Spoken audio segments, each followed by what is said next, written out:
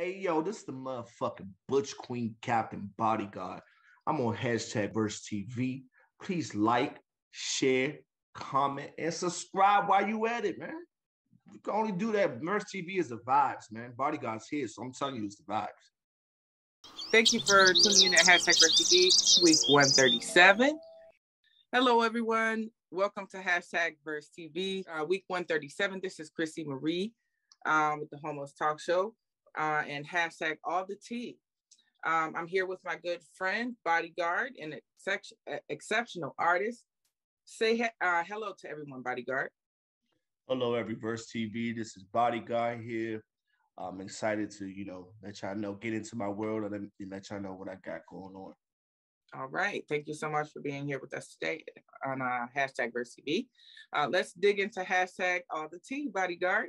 Okay. So for our audience who may not yet know, where are you from?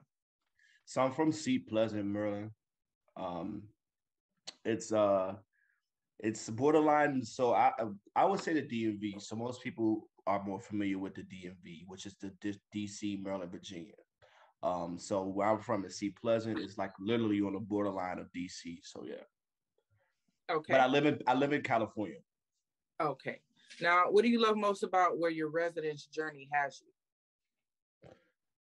It's humbled me, growing up where I'm from. Like I said, I'm from Seattle. Both of my parents, my entire family is from Washington, D.C. I was actually born in D.C., but I was raised in Seat Pleasant, Maryland, which is not too far. Like literally, like it's kind of like you can walk to Northeast from where I live. But my journey has humbled me. Growing up in a rough neighborhood to now, I'm able to learn life lessons and apply that to my music. So. All right. And so when did you realize that you have a talent and a skill worth pursuing with rapping and singing? So just the background on me, I actually, when I was younger, as a kid, I had my Aunt Bunny. She had me into like acting, and I auditioned to be on on Family Matters. I was into the art when I was younger.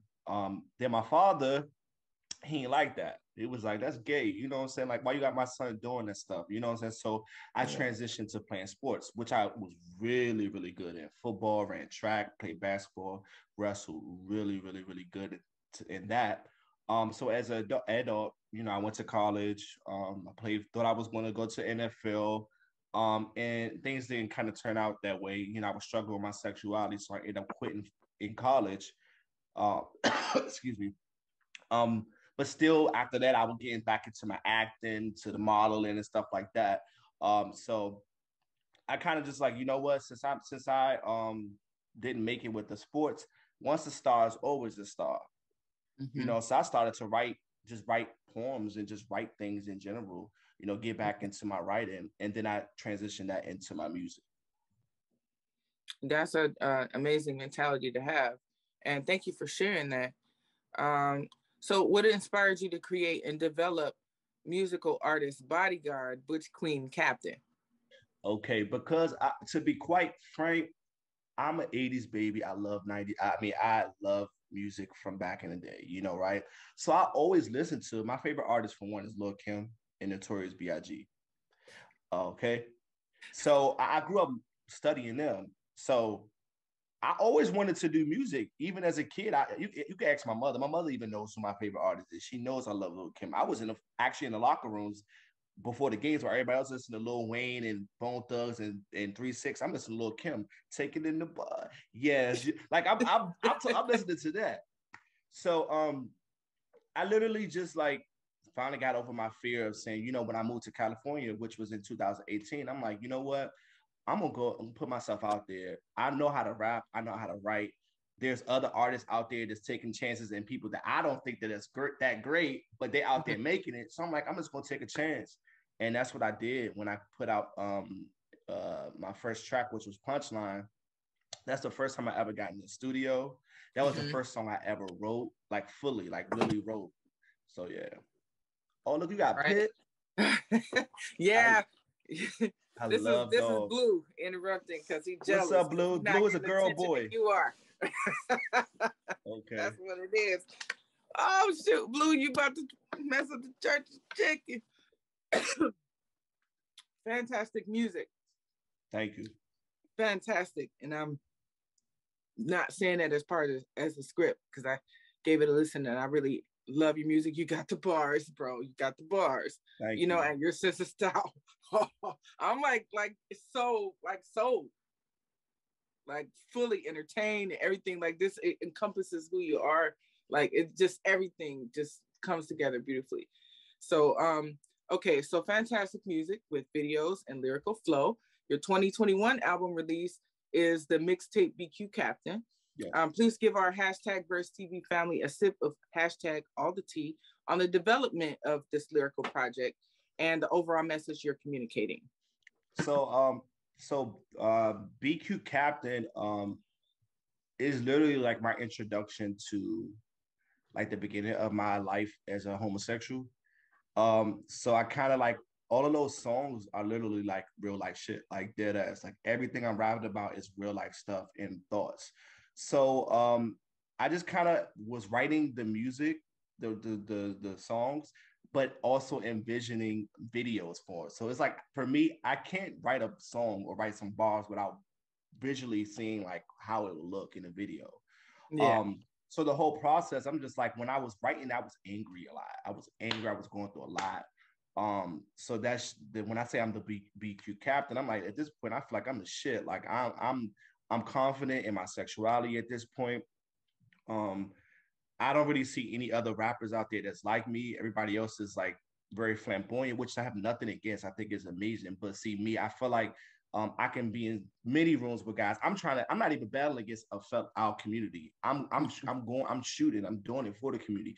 I'm trying to get out there so I can battle these dudes, these heterosexual rappers, and let them know I'm not only am I gay, but I'm also a rapper. I'm a rapper first before I'm gay, you know? Yeah. So with the whole process of BQ Captain, I wanted to show my skill level of bars, storytelling, all of those things I learned from listening to Kim and Biggie, you know, like literally. And in the intro, I don't know if you heard it, but I actually sampled one of Lil Kim's I heard a few samples. I was like, oh, I'm vibing with my man. Like, oh, is this a sample of Jay-Z? Like, yeah. Like what? Like so, I was like totally vibing, like totally vibing. Like you are massively skilled, man.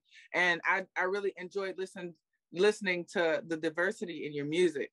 So and again, like thank you so much for being here and taking the time to like, you know, really tell us what you're all about, which I predicted to be from what I heard and what I saw visually and everything. And you know, it all makes sense. Your sense of style, all of that is just true to who you are. It's your truth. And it's you. I'm never going to rap about your own lane. So I'm never going to rap about anything that I never went through, you know, because at the end of the day, I vision myself like when I make it, or even in general, when somebody asks me like, "Oh, what are you gay? Are you have to listen to my music." A lot of times, I mean, I'm all for doing interviews. Like this is amazing, but it's good that you actually listen because then you really know my story. You get what I'm saying? Yeah. Like of course, that's the artist story. Is what they write, what they because you're vulnerable at that point. You're out for everyone to give an opinion of whatever they hear or project some type of judgment or anything. But clearly you are overall. I mean, your whole style, your whole sense of style, the way that you do everything, the things that you say in your music, all encompasses who you are, and it comes together beautifully. You mastered it, man. Like I'm just, just kudos for real. I appreciate that. You did that. I appreciate that. You know why? Because I honestly, I'm a hard critic on myself. That was my very first project. I mean, a lot of people liked it, but in my mind, I'm thinking like, damn, it could have been engineered better. Like, I'm just from an artist standpoint, I'm listening to things. I'm like, ooh, but I took notes. So my next project, which we'll talk about that later, like next year, I'm going to step it up even more, So I appreciate it. I'm glad that you like that. About. Yeah, pushing yourself to the next level, but you nailed it, man. Thank you. For someone who's walking in their truth to nail who they are visually, lyrically, all of that, and then you're sampling some of the greatest, and you're I mean, come on. Like, anybody who listens to you and says otherwise is hating, they hating, man. I'm gonna tell you that right now. Wow. So all right, so I'm gonna move on because there's a secondary question to this topic. Got So it. in jamming to your outstanding project, BQ Captain, Aaron Mack noticed a couple of lyrical innuendos. Okay. We're referencing the baby, who is a visual guilty pleasure of Aaron Mack's. Why the baby?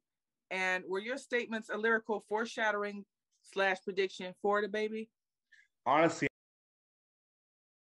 so you could find me on Instagram at BQ Captain. Once again, Instagram BQ Captain. On Twitter, my Twitter name is Bodyguard Ant. On YouTube, my YouTube channel is Bodyguard Ant as well. Yeah, so those are my social media platforms right now. Oh, and also TikTok. I can't forget about TikTok. TikTok is also Bodyguard. I literally just got on TikTok. I'm still trying to learn it.